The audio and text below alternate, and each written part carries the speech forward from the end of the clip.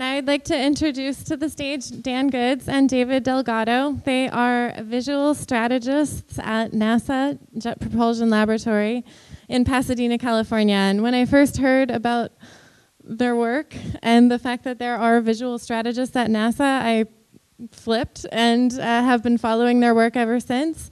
And then I got the opportunity to meet Dan in Irvine, California a little over a year ago at the NACFE conference, and knew that they would be great speakers to have here today. And they're going to talk about their latest project, the Museum of Awe. So thanks so much for being here and about getting the opportunity to listen. Thank you. Thank you. Yeah.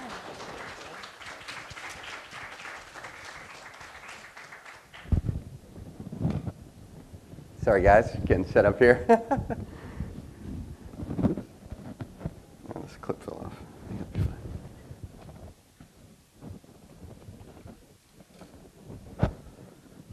Well, thank you so much for having us here. Dr. Hood, Allison, Aphrodite, that was awesome. But it's been really great to be here, especially to get a tour and to find out about what goes on here and just sort of learn more about the whole idea of how thinking about systems can be applied to all of the things that you do. There it is. Howdy. My name is David Delgado, and this is Dan Goods. And we want to talk to you a little bit today about a project we've been working on, been thinking about, and it's called the Museum of Awe. And we're just sort of fascinated by this because we are fascinated by the complexities of the natural world and how it's continuously unfolding, right, through the work and the research that everybody's doing. And that those discoveries are amazing. And we love this quote. It's by this person, Eden Philpotts: "The universe is full of magical things patiently waiting for our wits to grow sharper." And I love that because there's such a sense of hope in that, you know, is that here we are inside this universe, and we're trying to make sense of it all, you know? And we have this capacity to learn from the people before us and continuously grow. And so that's sort of the wits part, right? And as everything unfolds, it's not only about learning about what is, right? But it's the adventure of thinking about what could be. And we wanted to show you how we've been sort of thinking about those things. And then we'll get to the idea of the Museum of Awe. Yeah, so we both work at NASA Jet Propulsion Lab, but we sort of kind of got there through a weird route. We both went to art school. We both went to a place called Art Center College of Design in Pasadena. And I remember doing a little project. I studied graphic design, David studied advertising, and I was supposed to do branding for a little grocery store. And it's yes, sir. I'm not on. It's right on the top. Am I on? No? Yeah, there we go. Okay. All right. Awesome. Woohoo. Do I need to start over, or did you hear like the first part? Okay, you want to start? Okay, great. So I will start over. That's great. So yeah, David and I both went to art school before we got to NASA, as you know, many NASA people did, I'm sure. No. So I studied graphic design. David studied advertising. We went to a school called Art Center College of Design. And I was supposed to do branding for a little grocery store. And it's called Galco's. It's in LA, and they sell 500 kinds of soda. And I was trying to do what a good graphic designer is supposed to do. You're supposed to be able to do logos. And I'm awful at logos. So I was really struggling. And I had one of these special kinds of people that hopefully you've met in your life. He's the kind of person that like looks inside your soul and just like rips it out and then like shows it to you. And you're like, oh, that's who I am, right? And this is what I'm supposed to do. And he kind of did that with me. He said, Dan, you're just too practical. And you need to go play. Because you're just kind of stuck in your little box. And he said, but you're so practical that you'll take the impractical things that you do when you play and you'll make them practical. And it was a little hard for me to like manage everything that he was saying, but he told me to go play. So I said, okay, I'm gonna go do that. And so the essence of this place is the bottle, the glass bottle, because if you have soda in an aluminum can, they use corn syrup instead of sugar cane, and the aluminum can just isn't good for the soda. And so the glass is what's important. So I just started to play with glass and started to make these different sculptures, and I thought maybe I could put them all on top of their building and light them up in different ways. But I've loved the way in which when you blow on a bottle, it makes, it makes that beautiful noise, right? And so I thought, well, what if I like stuck these on top of my car and I drove around, would it make music? And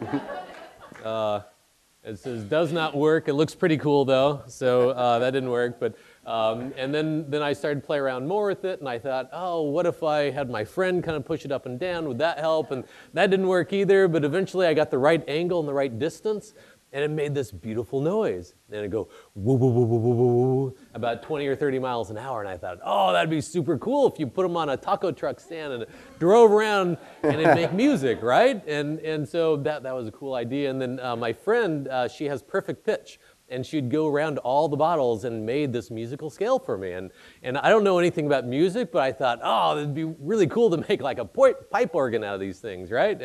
And so that's sort of the way that we work, is that we have no idea how to do things that we want to do, but once we find an idea that we love, we ask lots of questions, and we talk to lots of people, and we collaborate, and hopefully we can figure out how to do stuff. And so I didn't know anything about what this was when I sketched it out, but I knew there must be air and there must be something like that, and someone told me that was a solenoid, and I was able to end up making this thing. And what's kind of strange is this is actually what got us to the Jet Propulsion Lab. And so this is the Jet Propulsion Lab.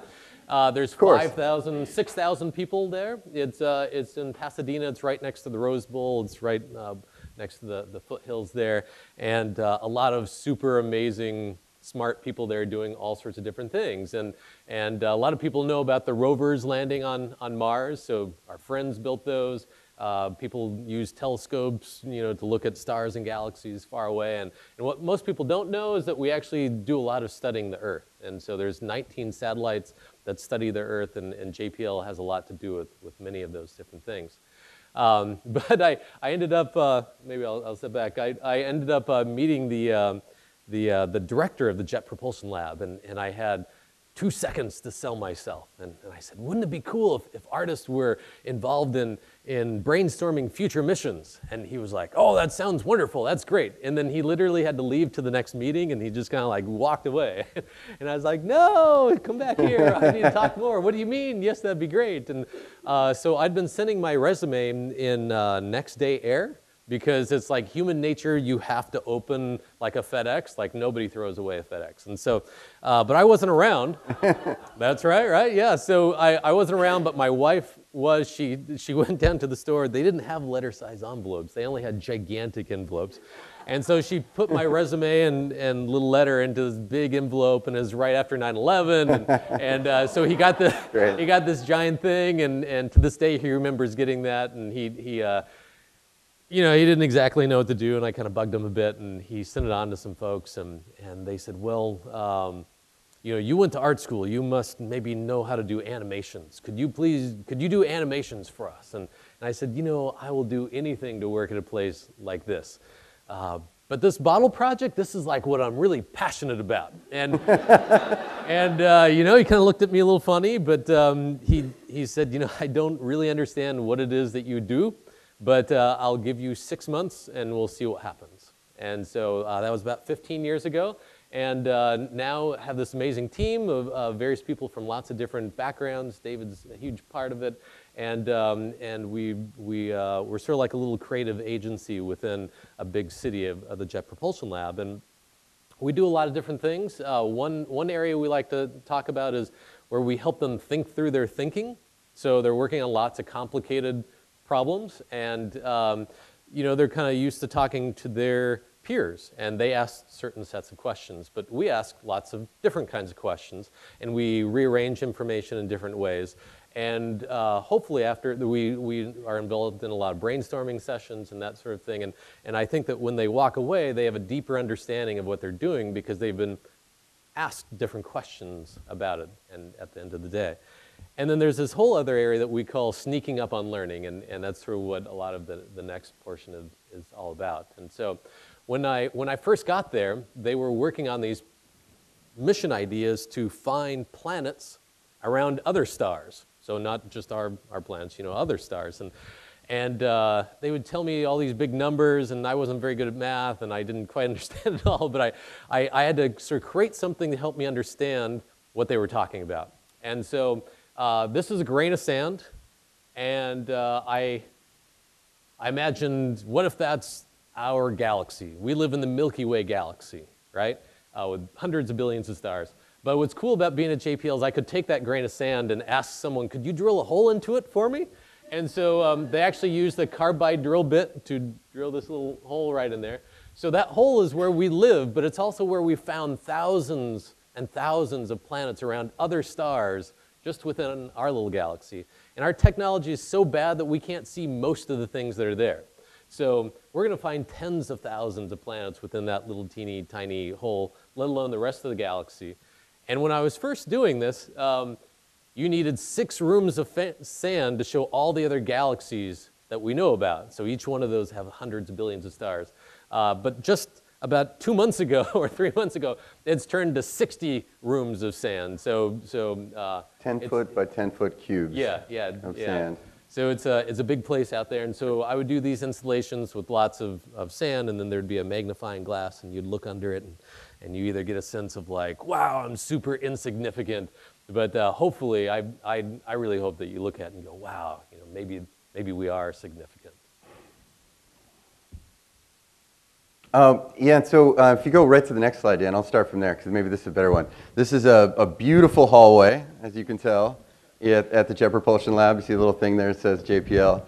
It's one of the new buildings that was built there. And right at the end of the hallway is an office it's the Exoplanet Exploration Office.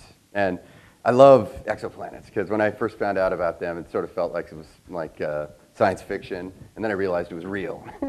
But there's the Exoplanet Exploration Office, and they were really excited because there was a famous scientist who was going to come, who was a big researcher and had a lot to do with finding exoplanets. And so they wanted to do something just to celebrate the idea of not only the number of exoplanets, but the huge range of diversity of these different planets, because they have just really strange characteristics. Some they rain molten glass. Some are floating alone in space without a parent star, and some have these just really bizarre features that sort of defy the logic of a planet that we have thought about in the past, right? And so sort of opening up this whole new world of thought. And what we did, there's Sarah Seeger, who's coming there, and what we did is we wanted to really figure out what we could do to celebrate these things. And when you start thinking about all of the characteristics, and you know that they're real, these places are there, you start to think about, well, how far away are they? And what does it take to get there? And do you think we will ever get there? And these are like big questions, right? Of course, we want to get there. And so that desire to go really kind of let us play with our imagination and think about, real basic questions, but ones that really kind of put us in that place. What would it be like to live on a planet with 2 suns? What would it be like to kind of visit a planet where the plant life has evolved to reflect a different kind of light? It photosynthesizes in a different way. Or on a planet where the gravity is so extreme that it just can pull you down, And how would you celebrate that idea of being like, in a place where everything's really heavy? Maybe, skydiving would be a great thing. And so when we started to ask these questions of putting ourselves in these places, the next step was, well, what about if we, answered that request of how we celebrate these idea of exoplanets by making travel posters? What if we kind of look back at sort of the days long ago and travel? You have these beautiful, WPA posters of visiting the national parks, and sort of using that style to really talk about going to places that we are just barely able to detect now. And so what we did is we did that. And so we put some posters up in the hallway that kind of celebrate that idea. And we wanted just to have fun with it. But we really wanted to like really hone in on one scientific characteristic of each place. Not give too much information, but just one thing. So here on Kepler 16b, it's a place with 2 suns. So we said, hey, that'll give you 2 shadows probably, right? And then just to complete the kind of fun of it all, we always add a little cheesy tagline at the bottom. But it's like, where your shadow always has company. Or, you know, a place where you have these crimson forests, you know, where the grass is always redder on the other side. Or, you know, what would it be like to go to a super Earth, which is just as much more massive, and sort of thinking about that idea of just the joy of falling through the atmosphere there.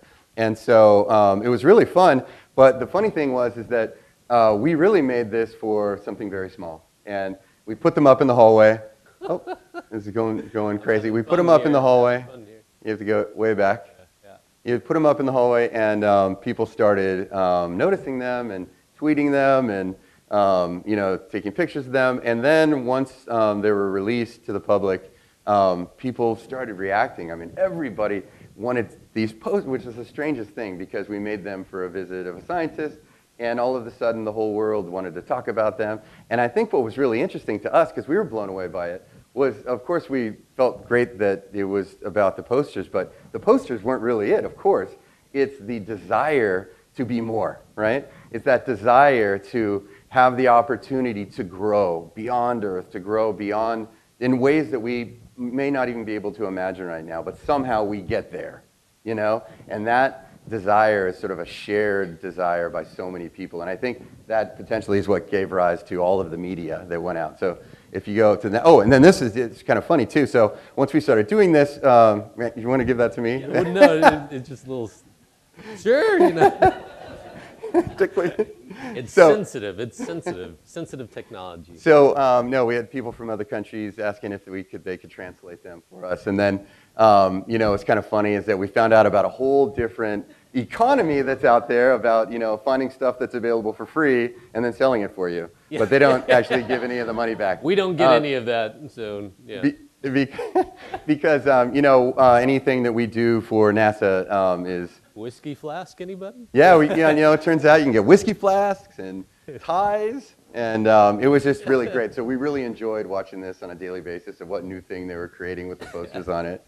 And if you go to, and so we made a whole bunch more, which was kind of fun. The director of our lab, former director, a beloved director there, Charles Alachi, asked if we could make a whole calendar for him that he could give to the lab. And so we not only kept it to exoplanets, but we sort of thought about our planets too in our system, and thought about what it would be like to go to these places, and followed that same the same sort of general idea of if and Dan called it sneaking up on learning.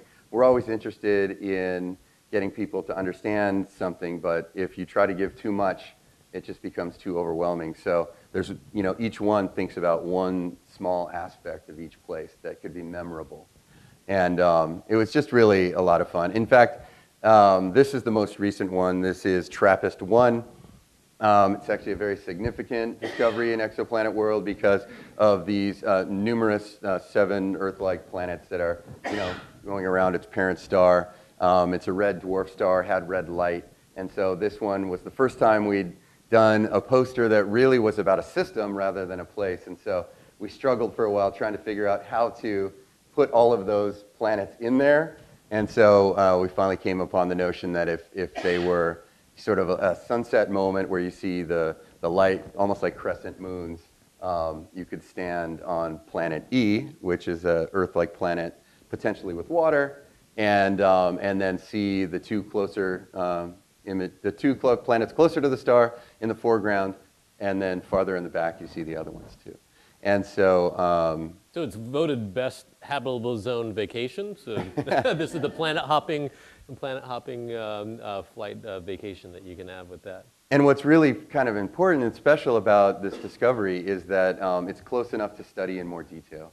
And so when the James Webb Telescope goes up, or other technology is going to go up, that's going to be close enough to potentially detect atmospheres, to potentially really kind of get a really much better understanding of how different planetary systems work. And so it's super exciting.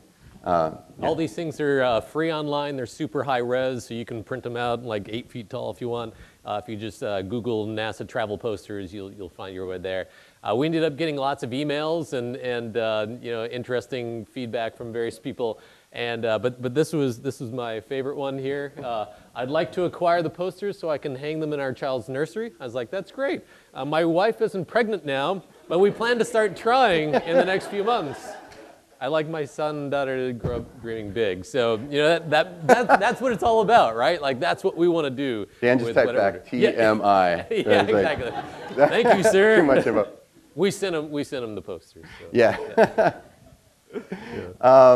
But one of the things that we really got excited about and started to really think about as this kind of project grew was the relationship between the imagination and our desire to explore, And, you see a lot of that with science fiction out there, and a lot of the people actually involved in, aerospace engineering and things love that. But we wanted to participate in that ourselves in a way that, I went to a conference one time and I saw this futurist, Stuart Candy, showing this graph, and it all made sense to me because this is his chart of this cone of the future, right? And all of these little points of dots in the future are potential things that could happen, right? And as you go farther down the cone, of course, it gets wider, the potential gets greater, but there's less certainty, right?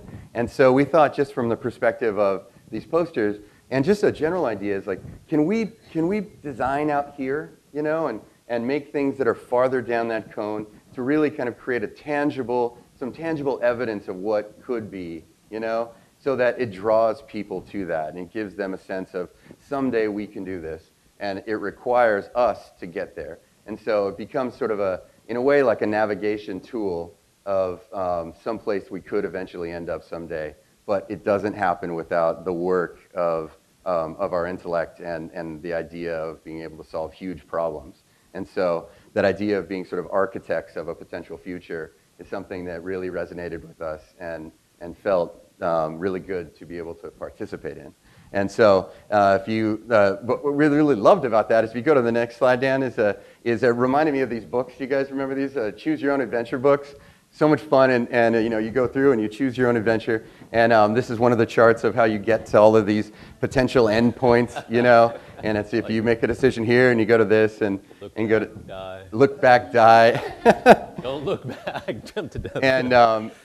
And just really loved it, and so this general idea of playing a role in that part of helping to get people to a certain spot through the way that you communicate the desirable future. Became kind of a fun jumping off point for us.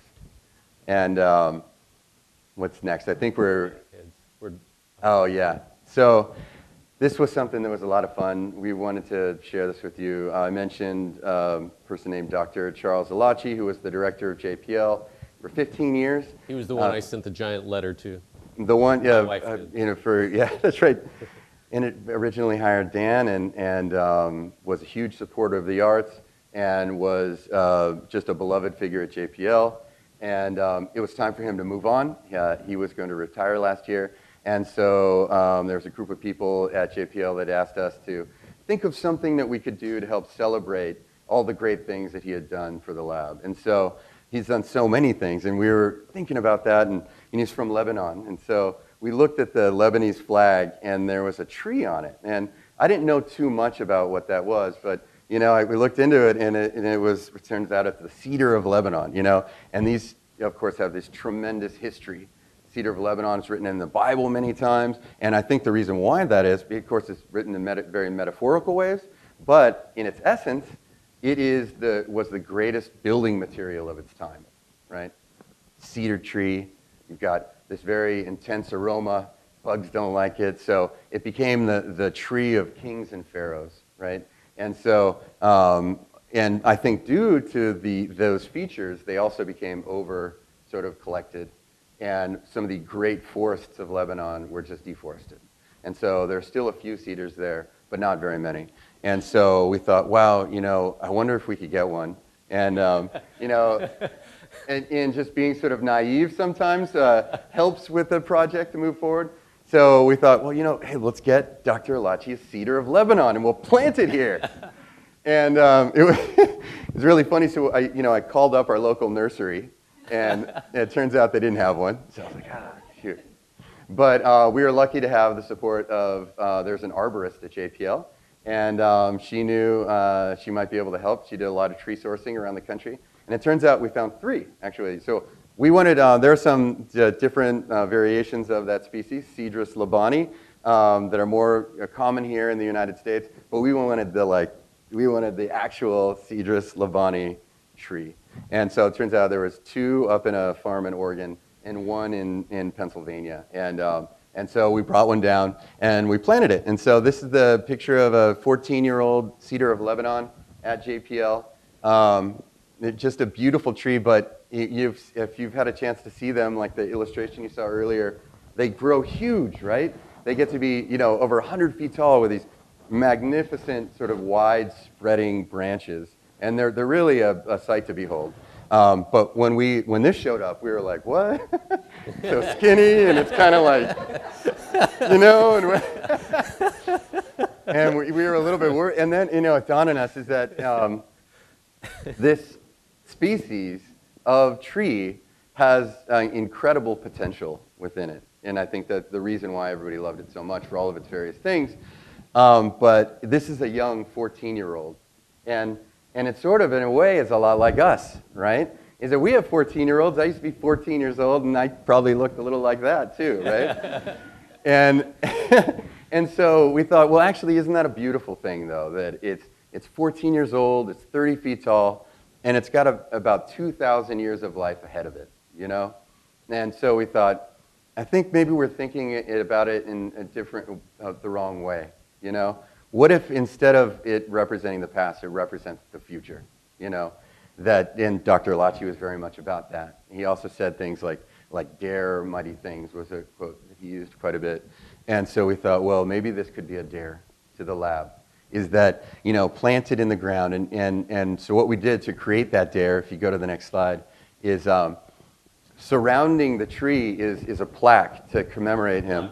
A plaque, yeah. We got funded for a plaque. Yeah. So they were thinking they were going to get something like this. But it's a diameter of the future tree, of how big that tree trunk could grow when reaches full maturity. And it's about 9 feet in diameter. And so we thought if it can live for 2,000 years potentially, maybe in 2016, here we are. We have the tree, and it's about an 8-inch diameter. And 2016, it'll be up to 9 feet. And what will it take for us to let that thing grow? And what will it take for us to allow it to grow, not only just by itself, but that means the environment around us, And so we kind of squeezed that in as part of the dare. We knew we had to write dare mighty things on there, but what we discovered was that the greatest mighty thing that we could imagine was that we could still be alive and thriving in 2,000 years to celebrate that tree as it is fully mature. And so this is there at the lab, and it's hopefully still alive. Yeah. No, it's probably it's a tree that's cared for. Yeah, sure. yeah. And what's beautiful is that all the Lebanese, they cry. They literally cry when they see it. And so when we first presented it, a guy came up and he was in tears, and he was like, "You don't understand what you did," and that was a beautiful moment. So David and I have lots of weird stories and that sort of thing. The second day that he got to JPL. Sorry, I think I skipped. Oh ahead. yeah, okay. Sorry about that. So I really think this chart is so funny. I have to tell you guys, it's so great because pie charts, are, if you go like very businessy. Well, this is a pie chart that it shows you everything in the universe, and so it's great because I love it because. Yeah, that's right. Yeah. Well, yeah, we're in that little black slice. Yeah. And I just think it's so great because, out of all of the things that we think we know and all of the things that we get excited about and all of the things that we feel like we're in charge, here we are and, 70% dark energy, 25% dark matter. You have 3.6 intergalactic gas, and this tiny, teeny little slice is what basically everybody thinks the universe is, right? So the stars and the things you can see, the matter, right? And just really love this too, because as we go on, we think about architects of the future, and everybody's pushing new territory and inventing new things. What are the chances of this being more divided, right? So it's probably pretty great that this will be divided up more and more and more. And inside, what I think I really like about this is that we call it dark matter and dark energy, and to some extent, maybe that could be interpreted as we don't fully know yet, also, right? Because this could maybe have some more slices as our technology grows and things, but we think that we will do that, and I think inside, what about, like going back to the quote in the beginning of magical things, right? The universe is full of magical things. As we grow and we continue to learn, we discover things, it's going to help us understand, right? This thing will change. And that's why, if you go to the next slide, what I really love about this quote is how much power one word has in it, right? And it's not the wits part that is powerful, but it's the universe is full of magical things. I mean, something that we are very excited about to see, right? Something that we may not fully understand, but is a part of reality, right? At least that's the way I interpret it. But look what happens when you take out the word magical. It's like the universe is full of things patiently waiting for our wits to go sharper. It's like instantly that whole sentence just dies, And sort of the power of it to me just seems to go away. And so for us, I think, the idea of being able to present portions of reality in a way that reconnects with people and gets them excited about living in this life is something that's really important to us. And just wanted to, I forget what's on the next slide? It goes into the next. Okay. So this is a few years ago. This was probably 13 years ago. I think this one was me over there. Yeah, right there. Yeah. And, can you recognize this there? It's been a while. What can you say? So it was actually the second day of work that David had, and I called him up and I said, "Hey, do you want to go to Goldstone on an airplane?" And he's like, "What are you talking about?" Sounded like a James Bond movie, so I was there. There used to be an airplane that went from Pasadena to a place called Goldstone, which is where they have one of the centers of the Deep Space Network. Deep Space Network are three different locations around the world. One's on its way to Vegas, another one is in Spain, and another one's in Australia. And they're ways, and they're equidistant from each other, so that as the Earth spins, if I'm trying to talk to you and I'm looking this direction, the next one will turn on, and then as that one can't talk to you anymore, the next one will turn on. And so they used to have this airplane, it's not there anymore, but we had this chance to go out there, and we're like, wow, look at these amazing devices, and these are the things that communicate to all the spacecraft that are what we call deep space, so anything from the moon beyond. And you go out there, and it feels like there's lots of stuff going on, but it's like deathly quiet out there, and it's just really bizarre. You have little lizards. There's some big turtles that move very slow, and it's just like a really weird space out there. But this whole experience really sort of set the seeds for a couple of projects. But again, this was like 13 years ago, something like that, long time ago, and just recently. But just much like Aphrodite, we became, in fact, like fascinated with this idea of the presence of something you can't perceive, and the huge volume of it that is happening, but it's just beyond us. Yeah, so it felt like, like there's all this raining data all over us, but we don't perceive it, right? And so many, many years later, we ended up getting to actually do something about that. There's this really cool place at JPL. This is the sort of they call it the center of the universe. It's where, let's see, make sure we actually move in there. Are we moving? Hello? There we go. Okay. So this is sort of mission control at the Jet Propulsion Lab. And this one room is where all the data from all three centers go through that one room.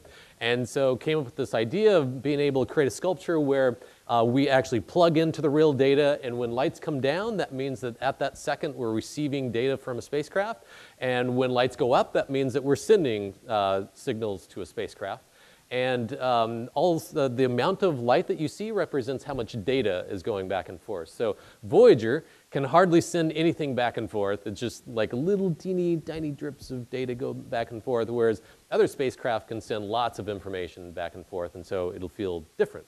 And so all day long, this is in the director's building, and so he can walk through every day and go, this is what's happening right now. And so we call this the pulse because it's really about the heartbeat of space exploration, this communication that goes back and forth. And was really fun when he retired, we ended up making a little tiny version for him. So he has it at Caltech on his desk, which is kind of fun. So that was a very visual way of showing information, but we wanted to explore with something else, maybe something with sound, because we're thinking, out in that desert, what if we closed our eyes and we could just listen, and much like you hear a bird sort of fly across the sky, maybe we could hear spacecraft flying across the sky. But we didn't have a project, and we didn't have any money, and nothing, kind of went with that. But eventually, many, many years later, we ended up having this opportunity to do something for a music festival, and we pitched the idea, and they said yes. And so this is sort of the basic idea. I had met this sound engineer who I said I was at. It was almost, exactly. There we go. I was at this this party, and I was the guy said he's a sound engineer, and said, "Oh, I've heard about one of these rooms where you can. It's sort of like surround sound on steroids, where you can put a sound anywhere within a room." And he laughed, and he said, "That's actually what I do all day long." And I was like, "No way!"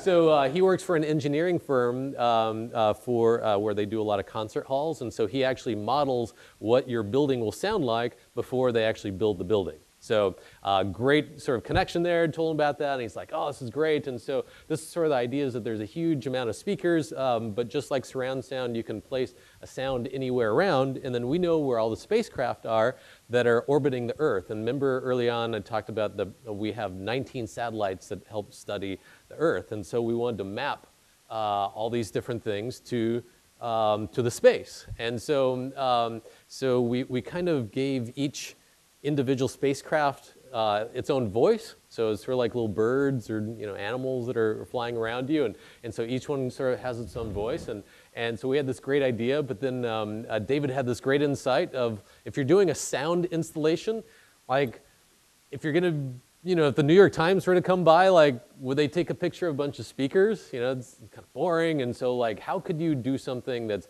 more like an object of wonder? And we talked to a great architect. His name is Jason Kolomoski. He's at it's called Studio KCA. He's in New York, and he came up with this. He came up with this idea of a seashell. So a seashell, you listen to a seashell, right? But instead of hearing the ocean, in ours, you hear the location of satellites.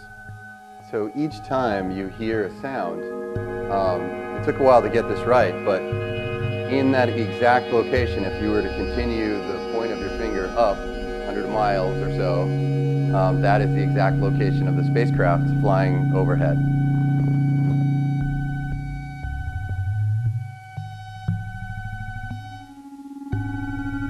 And the sound artist we worked with is named Shane Muirbeck, and he created the unique voices for each of the spacecraft. So what was fun is that this really became a meditative space, a place where people go in there and they just kind of close their eyes and listen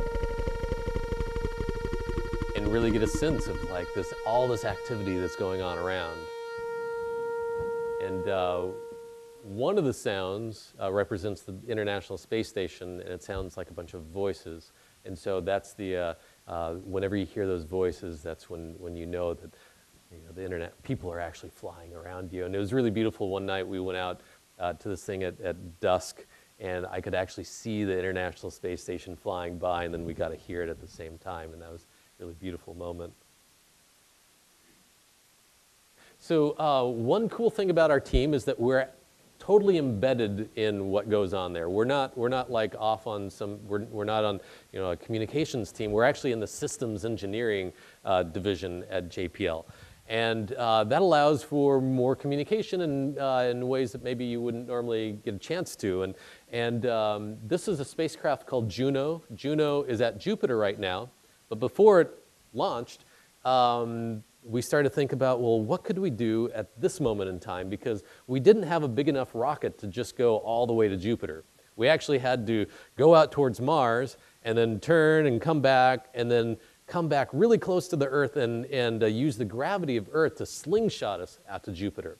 So this is a great moment where, you know, there's this spacecraft that was way out in outer space, and it is going to be coming right next to the Earth. And is there some way to communicate with it that's other than, you know, the Deep Space Network? Is there some way to get a bunch of people involved? And so we started to think about social media, but maybe old school social media. Anyone was a ham radio operator or Morse code sort of thing? Oh, I see a couple. Yeah, okay, cool. Right. Okay, so this is a little video that kind of talks about this particular project. And maybe if you can put the house lights down a little bit more. This is my transmitter. Maybe it's something you can use, I don't know. Just about 5 minutes long.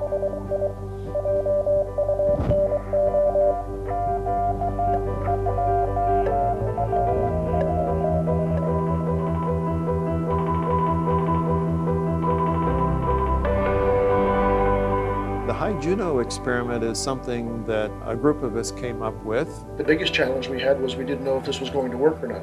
If it works, you know, I'm part of history. This is W6JPL, Jet Propulsion Laboratory in Pasadena, California. Hello, CQ, CQ, CQ.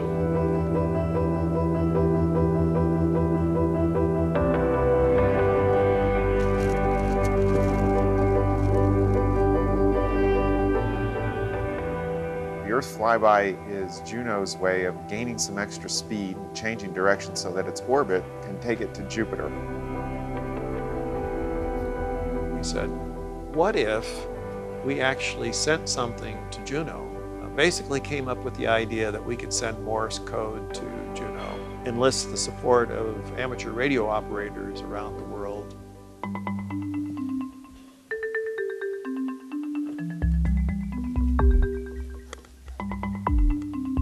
So the intent is to join amateur radio community together in a coordinated transmission from Earth to the Juno spacecraft as it flies by. The website would tell them, okay, key down now, then key up, transmit for 30 seconds. And that's how we would send a DIT. Everybody knows Morse code is dit, dit, dit, dit, da, da. Well, it turns out to say hi to Juno, it takes 4 DITs in space and then 2 DITs for the eye. I thought, wow, that's a neat thing to do, and they're going to need a lot of people to pull this thing off. I said, I'm good to go.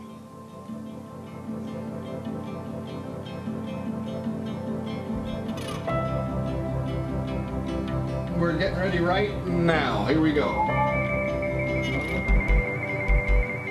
And now we are transmitting here.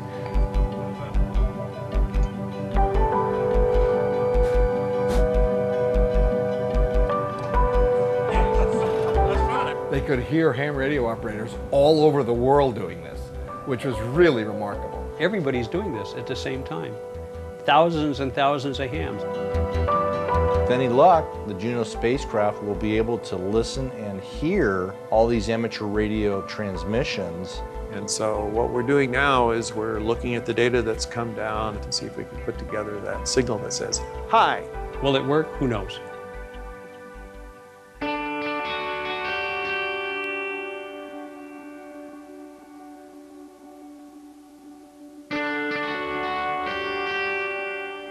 I have the audio from Juno. I'd love you to listen to it.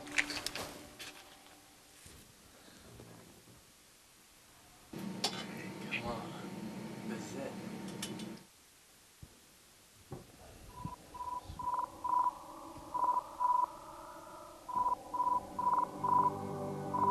This sounds very cool.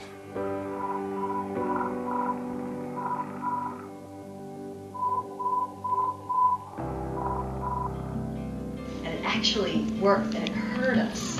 When you think about what it is, it was really, really amazing. How many times do you get to say hi to a spacecraft that's flying by your planet? To be a part of it, that was very great. More than thinking about what it means to me, I think it's just such a great thing that humankind has the ability to think beyond our own environment. It's the curiosity, it's the adventuring spirit, I think, the space program has given us. Hi, Juno! Hi, Juno! Hi, Juno! Hi, Juno! Hi, Juno! Hi, Juno. Goodbye, thank you. Okay, take 17.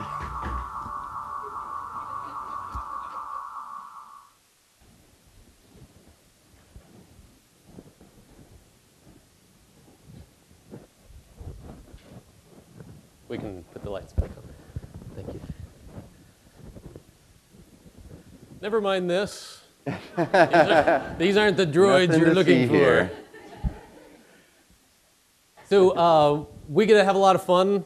Well, we do get to have a lot of fun at GPL.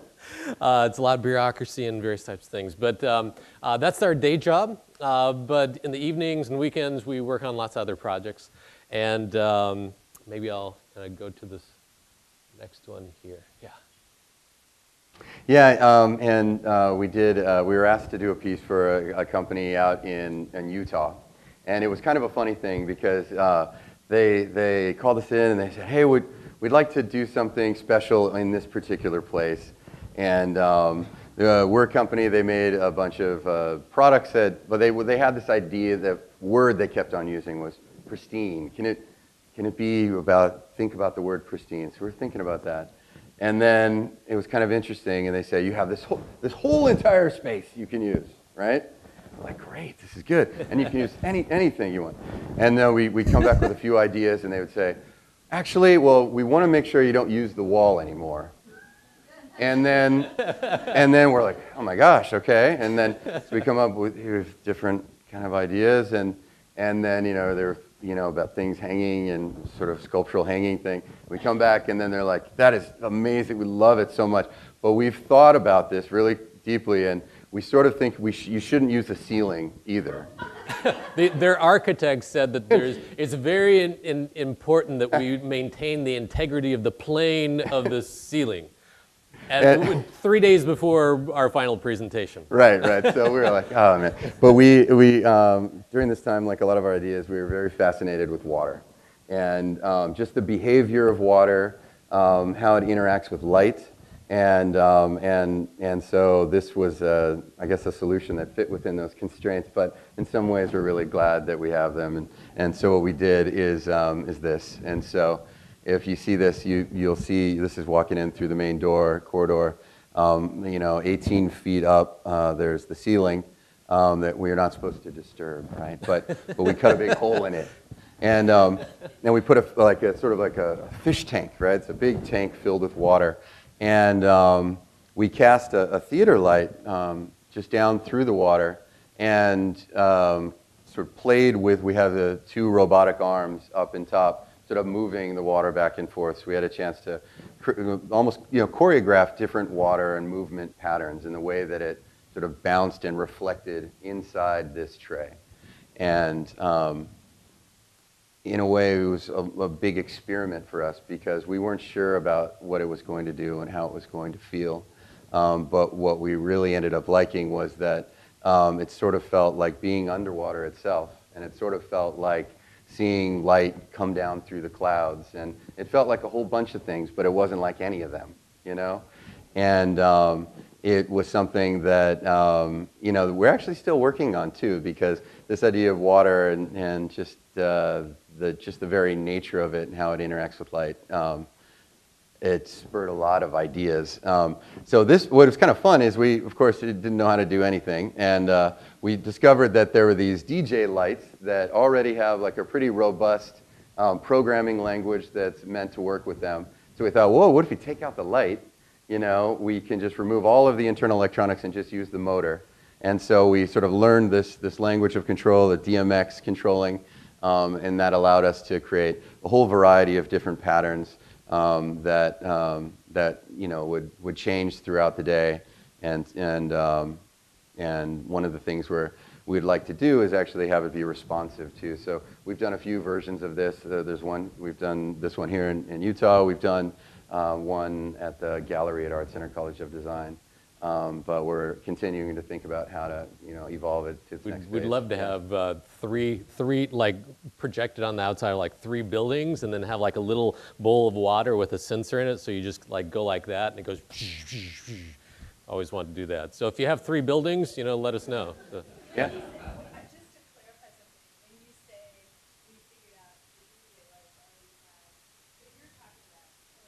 Yeah. Someone had thought about, for the kind of entertainment of humans, like the psychology of, let's make the light squirrel. Yes, exactly. So You just said, plug and play. Yeah, exactly, yeah. You could either make your own robot, or you could like buy a $200 robot. And so, we're always looking, you know. I can't tell you the number of hours we wander around Home Depot looking at. The real story is that we hired an unemployed lighting person to help us, and he came up. He said, "Well, you know, these things already have this stuff in it." But, he's still unemployed, but but it was pretty fun. So yeah, and we just we're looking for some way to control it, you know. Yeah. You don't want to see that. Yeah. No, but yeah, I mean that's one of the fun things is that you can kind of move them in any direction, you know. And so right now, let's see if I can get this. There's a ginormous parking garage, the biggest parking garage you've ever seen in your life in San Diego at the airport. And a partner of ours, Nick Hoffermoss, is the other artist on this. He has a relationship with E-Ink. E-Ink is the company that, if you have a Kindle, that's E-Ink. And so these are special, never done before pixels where they actually have solar power on them, and they also have a wireless remote on it as well. And so you can just basically put these things up, and it's not basically, it's sort of a real pain. In fact, so this is actually happening right now, and it's a real big pain, but it's going up. And let's see if I can get this thing to work. They basically become little pixels that, man, sorry about that. There we go. That you can turn on and off. What's that? No, it's not PC. It's just, it's whatever E-Ink is. I can't remember. Electromagnets, basically. Very small. But if you have a lot of them, then you can do things like this with it. And so hopefully that's going to be up by the end of the summer, and should be really fun. Possibly will. I mean, if you go through the airport, I'm sure there's plenty of things flashing around. So yeah, so these are pretty subtle actually when you're out in the sun. Sort of the inspiration behind the pattern and the animations behind it. So this is in San Diego, but that's right next to San Diego has a big naval base, and at that naval base was some of the testing for a very early form of camouflage for the military that were called dazzle ships. If you haven't seen those, you should look them up. They're very interesting. Big military ship painted sort of like a zebra on drugs. They're very interesting, but the whole idea is that high contrast elements make it very hard to kind of perceive the overall shape. And so we sort of connected that place to the idea, and then thought about how could we carry that idea of this high contrast elements and changing the shape of a facade using this technique. So finally, being in the positions that we are, we get lots of strange emails, and about aliens and all sorts of fun stuff. But had a friend of ours. His name is Ivan Amato, and he's a science writer. And he wrote me up, and he's like, Dan, there needs to be a museum of awe, and you need to run it. And I was like, yeah, I'm kind of busy right now. I got stuff to do, and I kind of pushed aside. And then he like called me up, and he was like really hounding me, and he's like, there needs to be a museum of awe. And finally I let it like get into my head of like, yeah, there needs to be a museum of awe. Wouldn't that be cool? And it'd be awesome to be the person who runs it, right? And so I called David up, and I was like, David, want to start the Museum of Awe? Yeah. What do you say to a call like that, right? So first of all, like, what the heck is the Museum of Awe? Is it actually a museum? What is awe exactly? How do you elicit awe? Is that something that actually can be done? It's kind of a high bar, What does it actually mean? And so we started thinking about these things, and it really kind of started to provoke a whole number of questions. But the one that we're most deeply interested in is how can we find a truth in that we can use as a starting point? Is something that, like a way for us to connect with the idea of awe in the Museum of Awe. And one of the things that we thought of is that you know, much like everybody here, we have a very deep interest and fascination with the way things work, right? The things that are around us, whether it be sort of art or not technology, but just sort of our universe, right? And we thought, well, that already is the Museum of Awe. What if we were born into the Museum of Awe already, and we just forgot because we're too busy? We have too many cell phones. We have too many job responsibilities. We have too many things required, drawing us out from the attention that's required to actually connect with sort of the beauty and the mystery of things that are all around us, and the importance of interacting with that beauty and mystery so that we can be inspired to try to find out what it's about, you know, and also to connect with each other. And so we thought, well, that is sort of a good starting place for us. We believe in that. What if we don't create the Museum of Awe? We're living in it. And what we want to create are ways for people to experience it through art, through technology, through food, through dance, through all of these different types of methods that are sort of means to connect to the beauty and mystery that is around us. Yeah, so, you know, we have little kids, and like a 3-year-old, like everything's a Museum of Awe, right? And so our job is to help everyone else see the world as if they're a 3-year-old. And so we're trying to figure out, well, what does this really mean, and what's it sort of like? And we thought, well, maybe it's like an art museum, but it's not pretentious. Sometimes I get laughs at that one. Maybe it's like a science museum, but instead of facts and figures, that it's really about sparking curiosity. And maybe it's like a theater, but instead of being in the audience, you're actually on the stage, and the musicians and the actors are actually interacting with you the whole time. And so the thought is that it's not a museum that you go to in the normal sense that this is where the museum is. They're actually pop-up museums, and they're in places that you would least expect. So maybe an abandoned building. You know, maybe it's in a big skyscraper, someplace that you wouldn't expect it to be in, like a business park. Maybe it's in a salt mine, you know, someplace that you just like bump into and wow, that's there.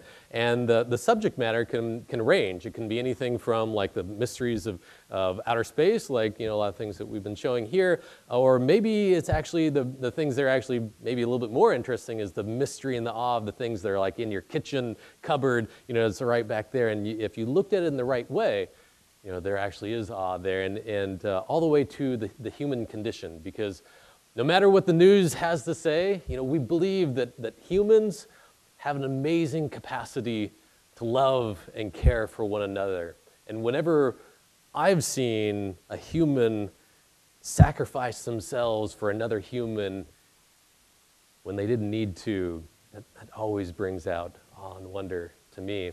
And so the purpose and our goal is that when you leave the Museum of Awe, that you are reminded of what a gift and what a privilege it is to be alive. And we'll see what happens in this little box over here, but this little box is sort of something that has always been that remembrance for us. And so let's see, what's going on here? It hasn't broken yet? That's great. Okay, so what I have here is a really simple little fish tank, like from Petco for $15. And so what I have here is there's a bit of felt there in the bottom, and I'm gonna fill it up with isopropyl alcohol, and it has to be like 99.9%. It can't be like 70%. It's got to be super high. Because the other has water in it, and you want just pure isopropyl alcohol in it as much as possible. Why the alcohol, or why the whole thing? Alcohol. I was curious about why that percentage. Oh. Yeah, because the rest is water. So I think I got it. Pretty well in there. And down here, underneath, inside this box, I have some dry ice. And so this is super cold. Don't touch it. I'm going to put some more isopropyl alcohol here.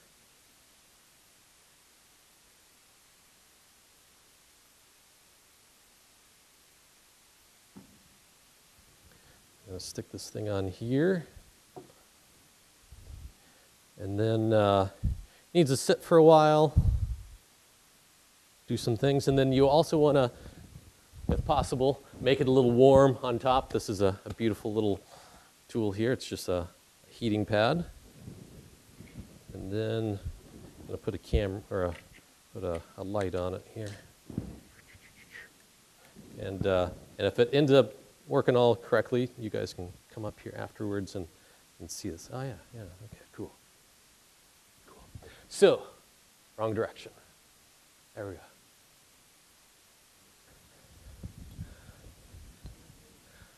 So inside of here, there's a little fog.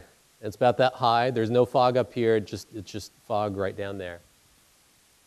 And it's not so much the fog that's really interesting. If you watch, it's a little hard to see with this one, but you see little streaks. You see little streaks. So those streaks have an amazing story because they're showing you particles that have come from exploding stars.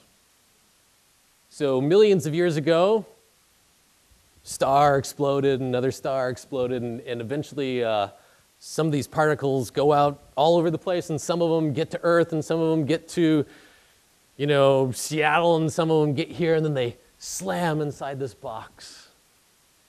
And the particles in here, this fog, is just the right size that for a fraction of a second, it proves to us that there's this invisible world that's all around us. And it's not just around us, but it's through us, because there are millions of these things that are flying through you and through me at this very second. And if we remember back that our bodies are made of atoms, atoms that used to be in a star. And a star exploded, and another star exploded, another star exploded, and particles, atoms go all over the place, and some point a bunch of them get big and they get hot and they became our sun. And then other particles, they kind of became smaller, but they became our planets. And then some of those atoms became our trees. Some of those atoms became plants and animals. But it's at this moment in galactic history that some of those atoms have become you and become me. It is a gift and a privilege to be alive. What you do matters. What you guys are doing here matters. And it's what drives us in the morning when we wake up and we hear that little voice inside of our head and it says, what are you doing with your brief moment in time? Thank you, guys. Thank you. Thank you.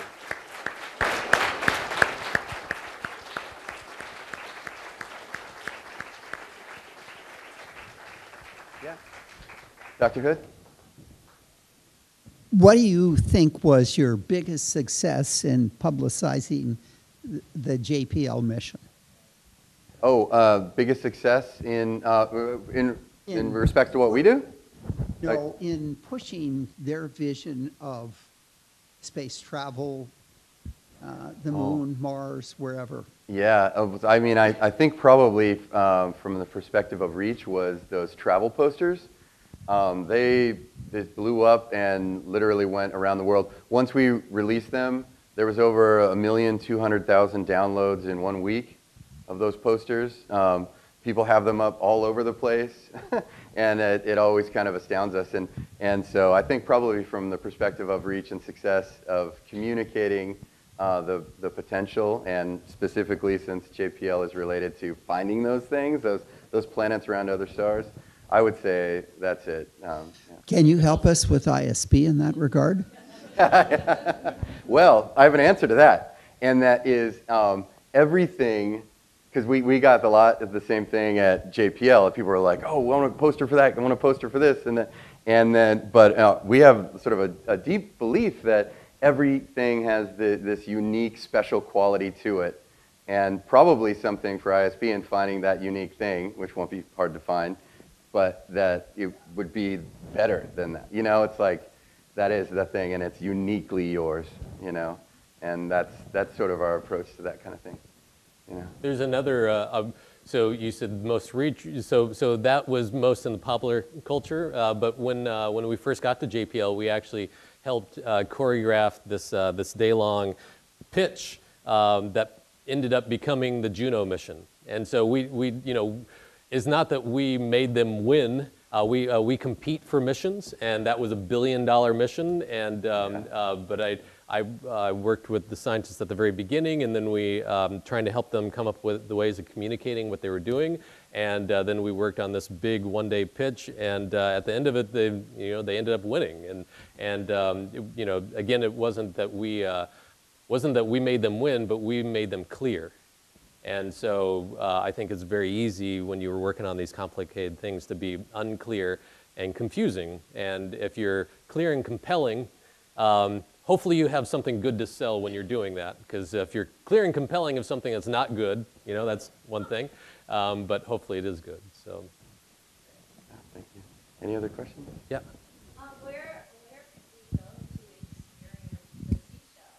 Oh, yeah, it's at the Huntington Gardens in the Pasadena area. So it is, well, I guess this is a good time to talk about that. It's open until September, and then we're looking for a permanent home for it. So if anyone knows of a permanent home, this would be great. Well, the speakers are waterproof. I just want to let you know. So. Yeah. So that's not a problem. We're looking for a spot. So. Yes, I know, that is so awesome.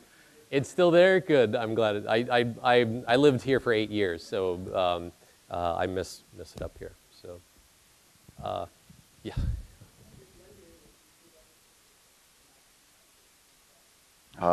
Oh, yeah. Well, that thing actually had a lot of, so yeah, did we or what if we did something with the Fibonacci series within that conical shell? So that shell actually had a couple of requirements that were put on the architect. One is that those speakers had to be in the exact spot that they were at. And so that was very specific. And the other was that we needed to have it had to be 50% transparent, the walls. So you had to be able to see through it, because otherwise the sound would bounce all around inside of there, and it would get really confusing. You wouldn't be able to tell exactly where the sounds were coming from.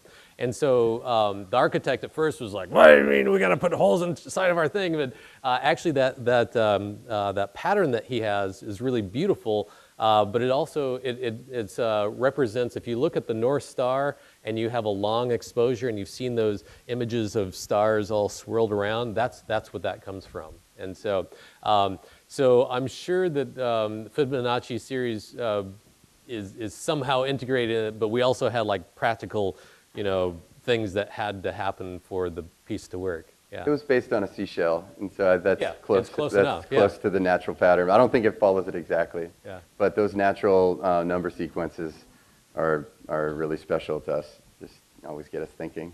Yeah.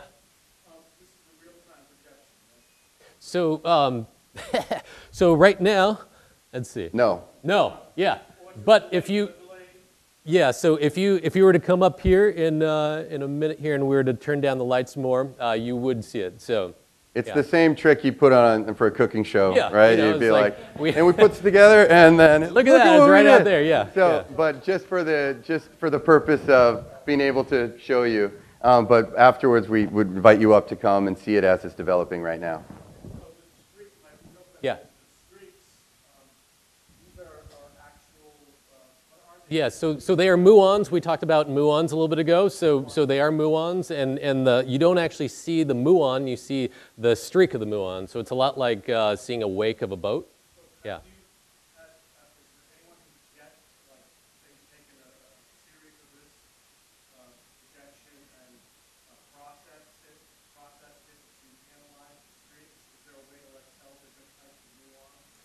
Yeah.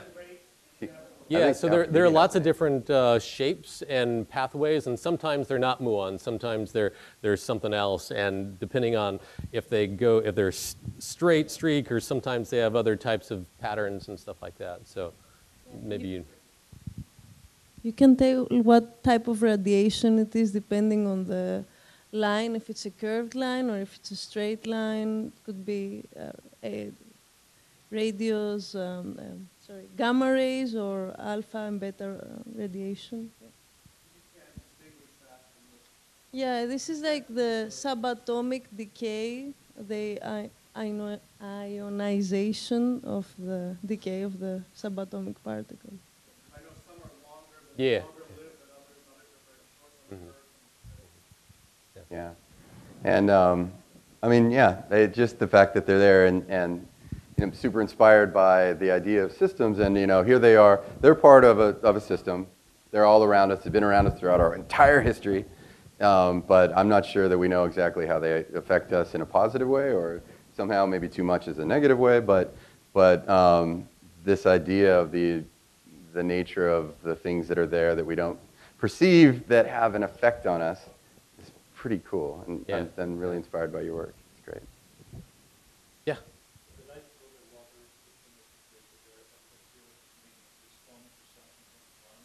So. Yeah, we've been thinking about that, yeah. So he's asking the refraction piece with the light and the water, have we tried to make it responsive in some way? And so sound is a way of doing that, and like you turn on different pitches of sounds will create different kinds of patterns. And in this particular case, that wasn't sort of the idea behind it, but we love those. You were doing it with your son the other day. Yeah, really we sort of consider that whole project an ongoing experiment because where we ended up was right for that place and time, but it opened up so many questions for us of how to move the water and the effect of how to change choreograph the refraction and what can initiate that and what it can look like. Well, you know, we just are continuing to play with that. Yeah. Planet Hope? Oh, Planet Hop. Oh, yeah. So if we could, okay. So it was called Planet Hopping, and so it was. It was sort of you were the one who came up. Yeah, with it's 12 parsecs. I think it's to be 40 light years. Is that right? So in I guess the scale of time of like the speed that we're used to traveling, it would, I don't even know, like a very, very long time. But you know what's funny about that though is because one of the things we loved talking. So Sarah Seeger, who's actually was really cool because she was what initiated the poster project in the very beginning because she was going to come to JPL. Well, she was visiting, and this is right before the release of this discovery of TRAPPIST came out. And she came up to our studio and she sat down with us and was talking about this whole thing and what it would be like there. And we were just sort of fascinated by all the information she had. And the cool thing is when you talk to astrophysicists and people who are working in that area, that's a very short distance for them, And when you think about it from like the human scale of what we're used to doing, they're like, oh, it's 12 parsecs, yeah, 40 light years. It's really close, really close. Yeah, close. So yeah, integrating those little tidbits of information in there for like people who don't think about that all that often, it feels kind of fun, But I guess it's close enough to study a lot over time. Right. Anything? Cool. Thank you, guys. Thank you very much. Thank you.